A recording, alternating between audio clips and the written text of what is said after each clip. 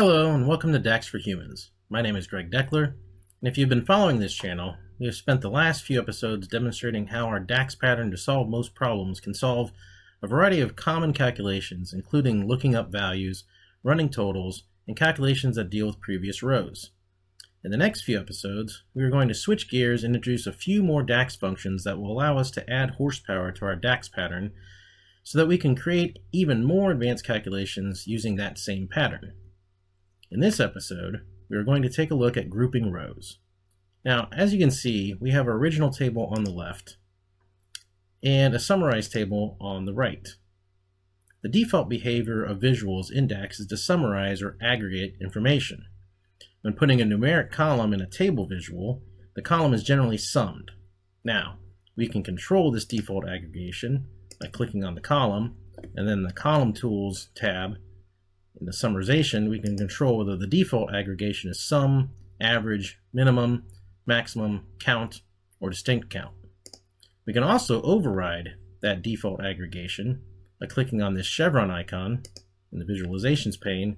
And here we have those same exact aggregation options, but we also add standard deviation, variance, and median. But we can also emulate the same kind of summarization in DAX using a few different functions. The functions we'll be looking at today are SUMMARIZE and GROUPBY. So here again, here's our default unsummarized table. Now we have this summarized table, which looks very similar to our table visualization, and it should. And we're using the summarize function. And here we're telling the summarize function, I want to summarize our table, and then we want to summarize by the item column, and then we want to create a column called total cost, which sums our total cost column.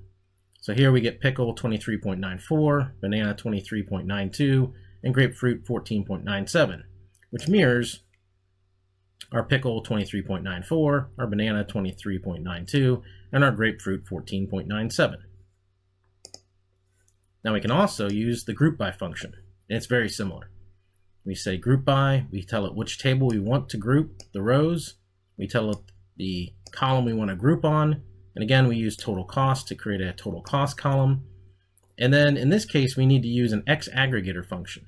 So in this case I'm using SUMX, and we have to use this special function that's only used with the GROUPBY function called current group. So we tell SUMX we want to summarize the current group, and we want to sum up the total cost column. Again, we get the exact same results. Now, you can also group by multiple columns, as we see here. I'm grouping by item and by price, and then I can also create multiple aggregate columns. So in this case, I've got an average quantity where I'm averaging the quantity, and I've got a max date where I grab the max date, and then my total cost where I sum the total cost column. And you can see here for banana, I get an average quantity of 4. For pickle, I get an average quantity of 3. And grapefruit, an average quantity of 3. My max date in terms of banana is 111. For pickle, it's 110. And for grapefruit, it's 114. And that corresponds again to, since our banana, we have a 3 and a 5, the average is 4. Our grapefruit is 3. We only have one row, so its average is 3. For pickle, we have 2 and 4. Our average is 3. And again, here we have a banana. Our max date is January 11th, January 14th for grapefruit, and January 10th for pickle. That's all for this video. Hope to see you next time.